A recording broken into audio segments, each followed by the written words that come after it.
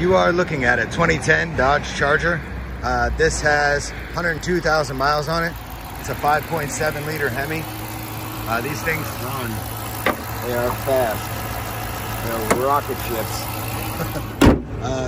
Exterior wise, they're in good shape as far as there's no body damage. I'm gonna have him try to get some of these stickers off a little better.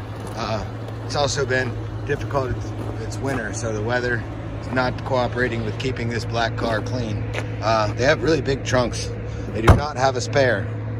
But these were county cop cars, which means they weren't really dogged out too much. I mean, it's hard not to drive a HEMI quickly, but as far as they weren't like Baltimore City cop cars that get, you know, in high-speed chases and things.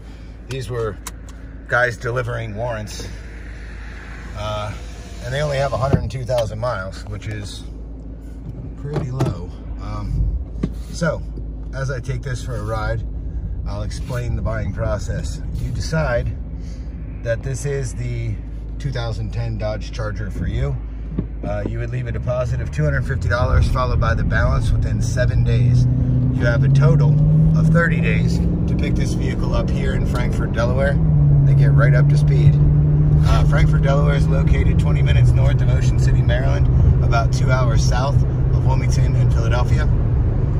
If you fly here, you want to fly to Salisbury, Maryland Airport. Airport code SBY, Sierra Bravo Yankee.